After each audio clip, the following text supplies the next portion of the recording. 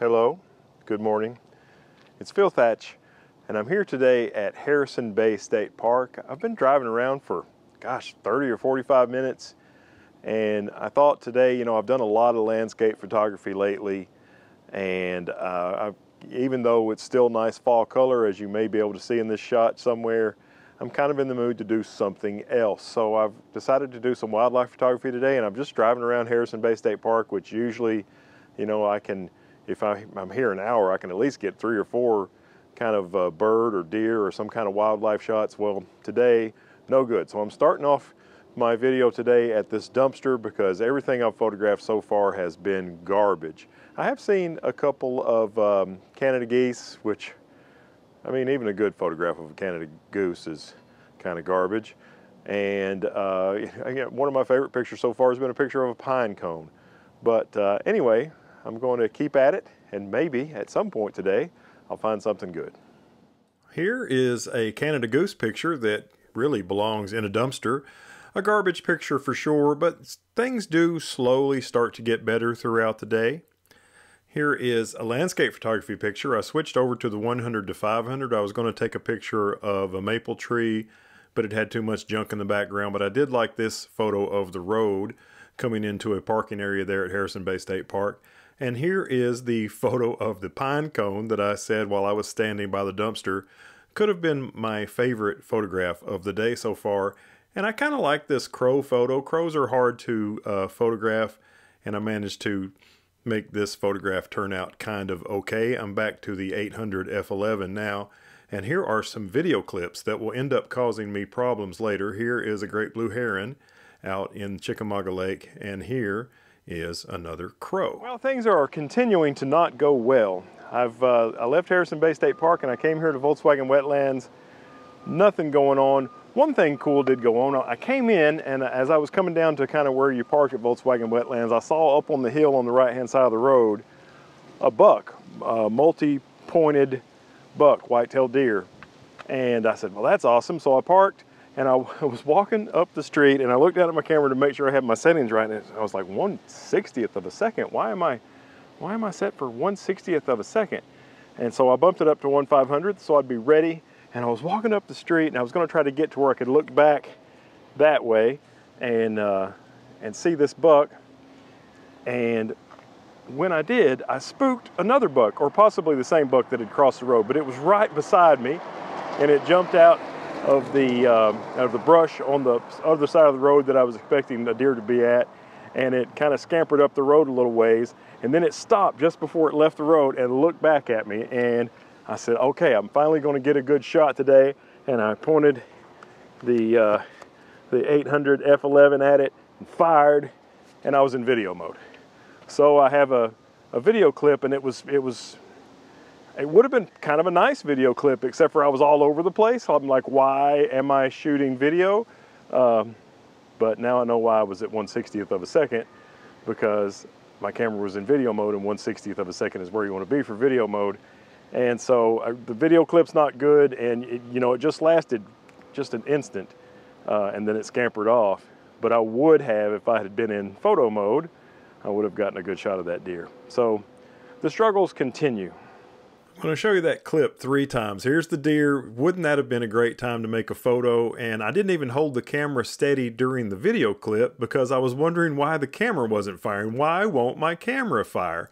And anyway, it would have been a nice shot except for that pink behind the deer's head. Well, it's supposed to storm later today, and I think maybe that's why I'm having trouble finding birds to photograph. So I've decided to go for some low-hanging fruit, and that is great blue heron here at the Chickamauga Dam. One of my favorite places to come and photograph. I used to come here when I first got a decent camera. I had a Nikon D7000 and a really inexpensive 55 to 300, and I did a lot of photography here.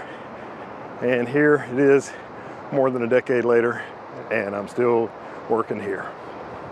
This first great blue heron shot is from a long, long way away. This is on one of the concrete pilings that's below the railroad bridge that's near the Chickamauga Dam. Well, I set up right here. There's a concrete path, and the part I'm on is getting splashed on by waves. And I set up right here, right at the very end of the concrete path, and started making photographs of that great blue heron that's right there. I think you may be able to see it in the frame. It's just, there's a little tree bush on the side of the river, and right beside it and slightly behind it is a heron. And I started sitting right here where the camera is on this rock, and I would take a few shots, scoot a little closer, and I ended up getting all the way to minimum focus distance on this 800 f11, which is kind of a long way, but I think you can actually shoot a little bit closer than its rated minimum focus distance. Anyway, and I just made lots and lots of photographs of this patient great blue heron. Now, if I had skipped over there quickly, it would have left, but if you just ease up on these great blue heron, especially right here along the riprap on the side of the river, just downstream from the Chickamauga Dam, these birds are used to people fishing right here. So they don't scamper off really quick, which is good. And sometimes if the fishermen catch a fish that they don't want, like a shad or something like that, they'll toss it over and the birds will eat it. So these are wild birds, but they're semi-tame, and you can just get some really interesting, detailed, close-up headshots of the great blue heron, and I'll share those with you now. Look at that beautiful great blue heron. I love the beautiful eyes and all the colors in their feathers. Just a fantastic looking bird to make close-up photos of, and I was really impressed with how the 800 f11 did in this situation. Here is another shot. I picked my 3 favorites. I worked on these for about 13 or 14 minutes, and I picked my 3 favorite shots. The first one that I showed you was my very favorite, and this is my favorite with it facing another direction. And then I picked this one because these great blue heron look so derpy when you can see both of their eyes, because they're kind of looking in 2 directions, it almost seems like. And while I was working on those shots, I had my little ZFC camera that I'm using to vlog in this video. I had it making a 4K clip pointing at the dam. And it's like 13.5 minutes worth of video that you're watching right now, and I've increased its speed 32 times. So now I've made it into a 4K time lapse there at the Chickamauga Dam. I thought it turned out pretty cool. And before I left, I decided to make a photograph. Someone did a really nice job stacking these rocks there on the concrete path. I'm glad I didn't trip over them and knock them down, because somebody did a really nice job. Okay, so now I've come down here just a little ways down the river, Tennessee River Park from the Chickamauga Dam. You know, the river park is it's a concrete path that goes all the way from the Chickamauga Dam all the way right alongside the river to downtown Chattanooga and beyond. So it's really an awesome park that Chattanooga puts on for its citizens, and visitors love to come here. And this particular area is right behind Chattanooga State. Chattanooga State Community College is right there. I mean, there's a fence, and on the other side of that is the campus of the Chattanooga State Technical Community College. And right down there is the Tennessee River. And it's got the rocks, the riprap, just like directly below the Chickamauga Dam has. But in addition to that, it also has trees growing up out of the rocks, and that attracts birds. So I came down here. You know, I've been struggling all day. I had the easy shots of the great blue heron, which, I don't know, in some other parts of the world, great blue heron might be a little bit more difficult to photograph. But right here, near the Chickamauga Dam, they're pretty easy.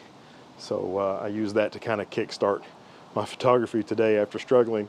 But I came on down here to the area behind Chattanooga State, and the very beginning of it, there's a boat ramp, and then the wooded area starts. And I had some pretty good luck right there for a minute. I got a mockingbird, I think I got a cardinal, a Carolina wren, and then I came down a little further and I saw a downy woodpecker, a male. I got some pictures of it. I don't think any of those are any good, but anyway, I'm continuing my struggling day here along now at the Tennessee River Park behind Chattanooga State. Here is a male northern cardinal. Beautiful, beautiful bird. I love to photograph these. This one's got a couple of branches in front of it that I'm not all that fond of, but otherwise really happy with the shot. This is a northern mockingbird. Now this shot has not been cropped at all, and I did clip its tail just a little bit. I should have backed up a step. Here is a female northern cardinal. The males are solid red and the females are this color pattern, And I love all of the colorful leaves in the background of this shot. Here's another northern mockingbird, 6400 ISO for this shot. Just a beautiful, beautiful example of a northern mockingbird there near Chattanooga State. This is a Carolina wren, the super cute and extremely noisy bird, the Carolina wren. And it was hopping around there for a while behind Chattanooga State, so I made that photograph. And here's another photograph, I believe, of the same Carolina wren. This one's another 6400 ISO shot. I like the light on this heavily cropped photo. If you've watched this channel for any time at all, you know I'm definitely not too proud to photograph a squirrel while I'm out working on wildlife. And I was coming down the river walk here, kind of a beautiful little path, and I remembered years ago, probably using a D800 and a 500 f4 and a teleconverter, I made a photograph of a chipmunk on this wall that's covered with moss. And just as I was thinking about it, I looked over, and right about where my camera is now, there was a squirrel right there. And I kind of eased on down and leaned up against the wall with one elbow and braced up. And it's really dark over here, and I made a few photographs of a squirrel. Had to go all the way down to 1/250th of a second with this f11 lens to get the shot. And there's also some fall color. You can see some leaves that have fallen here on top of the mossy wall. And so here comes a squirrel photo. In this first shot, our squirrel model is just acting like a squirrel, just kind of on all fours as a squirrel will do. But in the next photograph, the squirrel looks like it's posing for us. It's got its little hands tucked into its chest. Very cute animal. I always enjoy photographing squirrels, even though they are far from exotic. Now this next photo, I think it's the same squirrel, but it had gotten down off the wall and gotten back up on the wall, and I was much closer for this one. This photo has not been cropped at all. Well, I got hungry, so stopped at a drive-thru, got some lunch for Heather and I, and came home and ate. And I'm pretty tired. I'm going to call it a day. But man, what a struggle. What a struggle it was today. And I think I finally ended up getting some pictures. You know, the great blue heron stuff is easy, but I always enjoy it. And the photos always come out beautiful if you go to the dam and work on the great blue heron.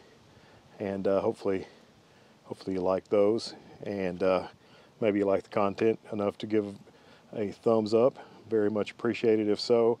And I'm tired after a long day of struggling to do wildlife photography. Hope you enjoyed it. Thanks a bunch. Look forward to seeing you in the next one. Bye-bye.